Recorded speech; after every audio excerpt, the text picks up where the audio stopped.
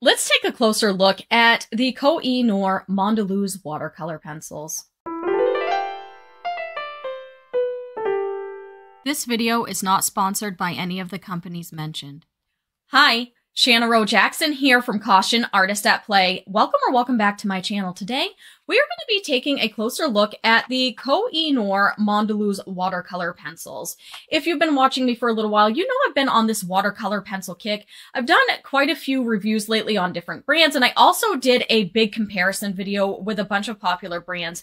This was one of them, but I have not done a full video on just these alone. I do have a video from a while back that I did on just their gray tones, but this is the first one I've done showcasing them in general with their regular colors. I thought it was time to take a closer look at this brand because it's fairly inexpensive, but I think you can do a lot with it. And so we're going to see just what we can do with these pencils today. I am going to be working on a drawing. This is not going to be a step-by-step tutorial, but there will be some tips and tricks on how to use these pencils. And then I will also just be talking about the characteristics and why I like these pencils, pricing, you know, the regular lowdown for a review. And yeah, so let's just get down to it. So I have here the 24 set of the Koh-i-noor Mondeluz. They come in a nice sturdy tin, and they are hexagonal in shape. They come pre-sharpened, and the color barrels are painted to look like the color that they are supposed to be. And then they have like a painted tip at the end that's gold, along with their little paintbrush that shows that these are in fact a water-soluble pencil. As far as colors in this set go, they have black, gray, dark brown, brown, red brown, dark ochre, dark green, pea green, grass green, yellow green, Prussian blue, dark blue, light blue, cobalt blue, violet, rose, Bordeaux red, carmine, vermilion, orange, dark yellow, yellow, and white. They offer 72 colors in this line in all, and they do offer sets of 12, 24, and 36. And I believe they also have a set of 72 out there. The thing about these is that they're a little bit more difficult to find. They do offer some sets on Blick. They offer the 12 through 36 sets on there, and they don't offer them open stock in a lot of places here in the US. That might be different in other areas of the world, but here I have had a hard time finding them open stock. They are also available at Cult Pens and Jackson's Art Supply. However, last I checked, Jerry's Artarama did not offer them, and that's another place that I like to shop. I did notice a while back when I was first researching these that a place called Hull's Art Supply and Framing offers them open stock for like a little over $2 a pencil, which kind of seems expensive for these. The 24 set is around $27 on Blick right now, and of course prices are subject to change, but these are a fairly inexpensive pencil in comparison to other watercolor pencils on the market. Last I compared, they were actually a little bit cheaper than the Derwent watercolor pencils. I'm not sure if that's still the case, but last time I looked into it, that was the case. Now, they do offer light fast ratings on these. They are not directly on the pencil, but you can find the color chart online. I will link that in the description below. I can say, though, for their price range, their light fast ratings aren't too terrible. And for those who aren't familiar, light fastness refers to how fast or how slow something will fade when exposed to light. So if something is considered light fast, it doesn't fade as quickly as something that is considered fugitive, which fades very quickly. Now, for their price range, they're not too bad. They're not going to be the most light fast out on the market, but for their price range, I think they're right around what I would expect for light fastness. They use a star rating, with 1 being fugitive and 4 stars being highly light fast. They have 4 that are listed as 1 star, and they have a whopping like 27 out of the whole line that are listed as 4 stars, and the rest kind of fall in between. I feel like they actually had less fugitive colors than the Derwent watercolor pencils did, not to be confused with the Derwent Inktense. The Derwent Inktense had more light fast colors than both, but that's not too bad for their price range, and I think that leaves a lot of workable colors for you if you're deciding to sell the work that you create with these. At the time of filming this, I had not weeded out the fugitive colors because my husband took this reference photo for me, so I don't plan on selling the original of it. So I used all the colors in the set, However, I did go through and take out the fugitive colors later on, and it was no surprise that it was mostly pinks and purples, things like that, that had to come out of this set, but it still wasn't horrible. So for works that I do plan to sell that I've used with these, I will not be using the fugitive colors, but I did keep them aside so that I could use them in coloring books and my sketchbook and things like that, because I do enjoy working with these pencils. Okay, now with all that technical information out of the way, let's take a look at how these pencils work. Now, I am working on the Arches Hot Press 100% cotton watercolor paper. It's got a nice smooth surface. It has just enough texture for the pencil to grip to, but not so much that you're fighting the grain of the paper. Now, one thing about a pencil that's this inexpensive is a lot of times there's going to be a lot of filler, and that can make it difficult for the pencils to blend out all the way. You'll kind of get that grainy texture. And I am getting a little bit of that here, but it's mostly in the places where I don't have a lot of layers. And so I wasn't very disappointed with the way they blended out. I've definitely worked with way worse. And even though these are a fairly inexpensive pencil and they are a pigment-based pencil, hence the fact that they have light fast ratings on them, they are super vibrant. And I love that because you don't see that a lot in something that is not dye-based. Like a lot of times when something's fairly inexpensive, they'll use dyes, which makes it so they're not light fast, and it also makes it so they're super vibrant. There's no I don't feel like the fillers are so harsh that it makes it so that it's not as vibrant as it should be. I'm really happy with the color payout, and I'm pretty happy with the blendability as well. Now, as with most of my watercolor pencil paintings, I like to start off with some lighter layers, either with the pencil or maybe just with some watercolor washes, and then I come in for detail with the pencil later on. And some of that also requires being able to blend the later layers with the pencils themselves. And I have to say, these do feel fairly similar to the koh-i-noor hardmouth polycolor pencils that they have. Those are their regular colored pencils. And I have worked with those for quite a few years as well. I remember they were one of the first pencils that I bought when I first started out with colored pencil after Prismacolor and Polychromos. And I was always pretty impressed with those. They're hard enough to keep a fine point, but not so hard that you can't blend them out fairly easily. And I found that these feel very similarly when using them dry. And I was pretty impressed with that as well, because I do like to do dry layers after. I have to say, one of the things that is so marvelous about this medium is the versatility. You have the best of both worlds. You have the watercolor aspect, and of course it's not going to act strictly like a regular watercolor. It's got different binders in order for it to be a pencil. But you have the versatility of being able to use it like a watercolor, and then to be able to get the detail with the pencil portion of it. And if you're somebody who suffers from arm pain or things like that when you're working with a regular colored pencil, this might be a good choice for you, because it's going to speed things up for you, and you're going to be able to blend things out easily without using any solvents. And for me, it definitely is easier on my arm than using just 100% colored pencil alone. And so I love that versatility because I love watercolor. I love colored pencils. I like using the two together. This pencil, all watercolor pencils, has that built into one. It's a convenience, and it is a versatile medium. And so you're going to see me using a lot of different techniques here.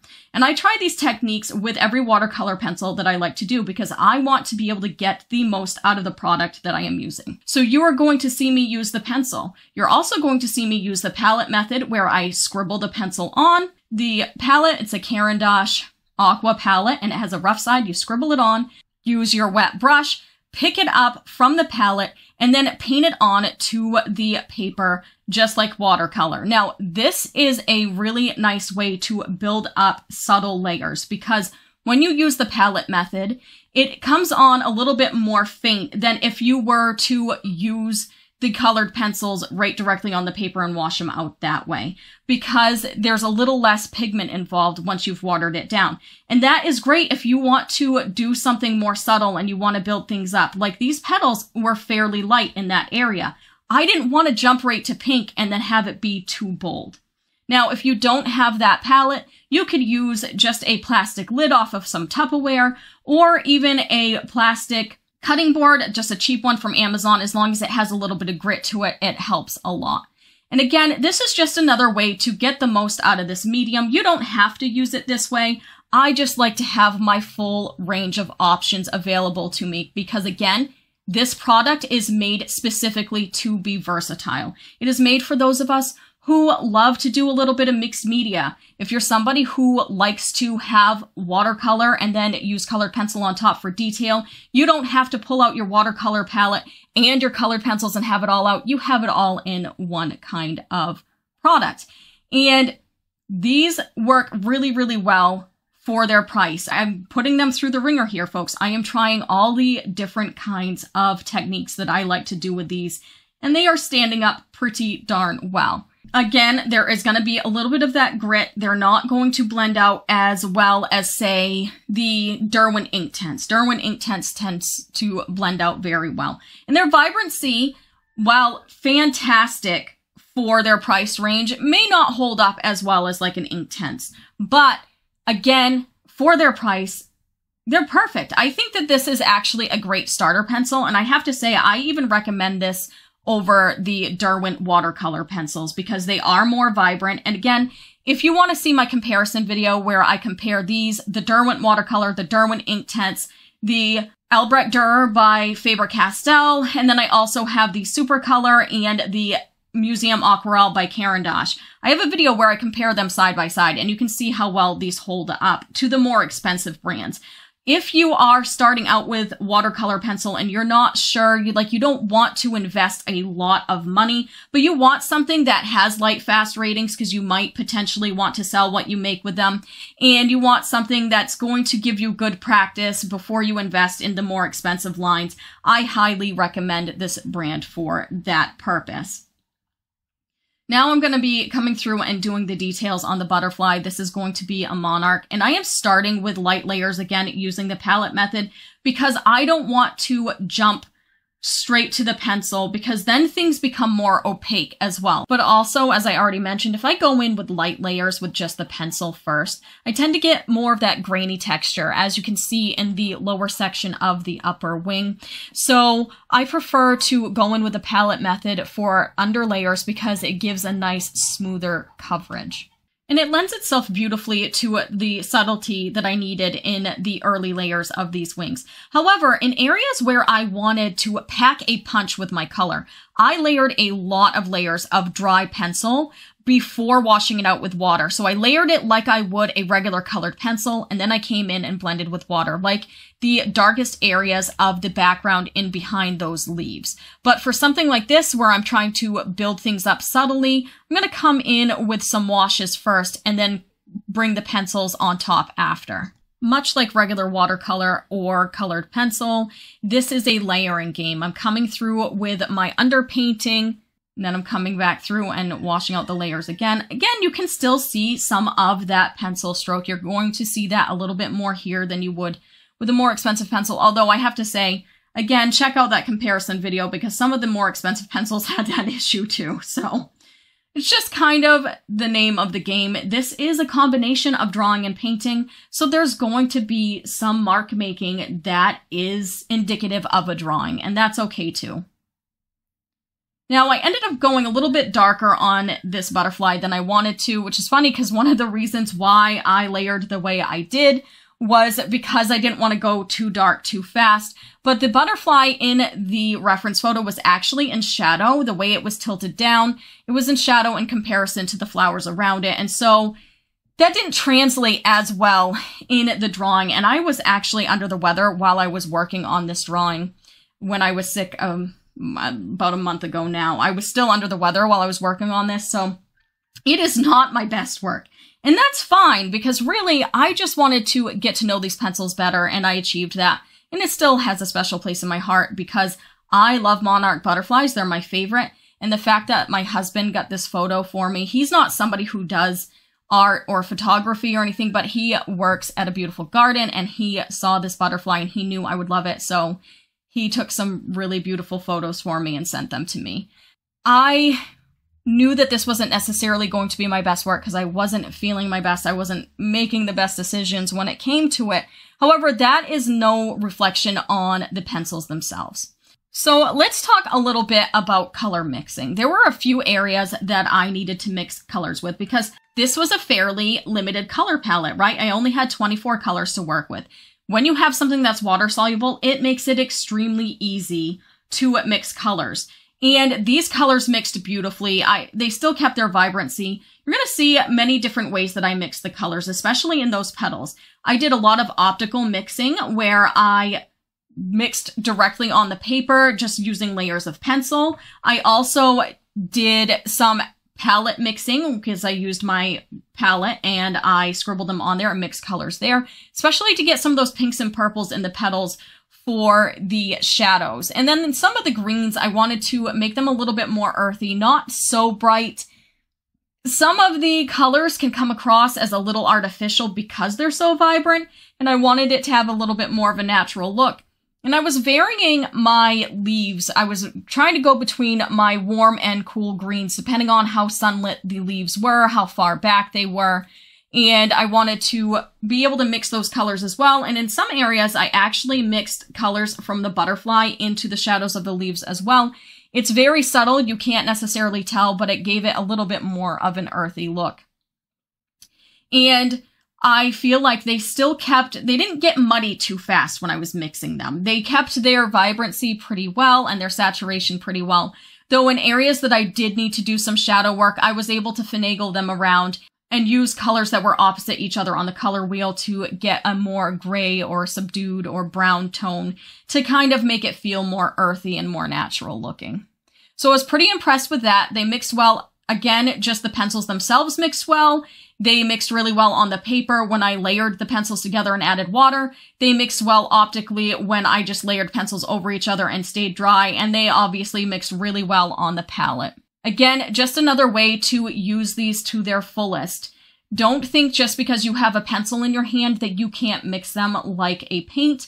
There are many different options so that you can get the colors you want, and you can get a lot done with a very few amount of colors when you work on your mixing. To finish things up, I'm adding some blues, browns, and purples to the wings to kind of help make that orange pop, and also imply a little bit of sunlight on the darkest part of the wings because I don't like things to be just stark black. I like to mix colors in with it, make it a little bit more colorful. Here is a scanned in version of my final drawing. This scan is a little bit brighter than it looks in person. My scanner tends to blow out warmer colors, but I digress. This is the final piece. I'm pretty happy with how it came out. I am really happy with these pencils, honestly. I think that this is a great budget pencil when you are trying to get into pencils that have light fast ratings so you can sell your work a little bit. If you're somebody who's just starting out with watercolor pencils and you want to dip your toes, but you don't want to spend too much,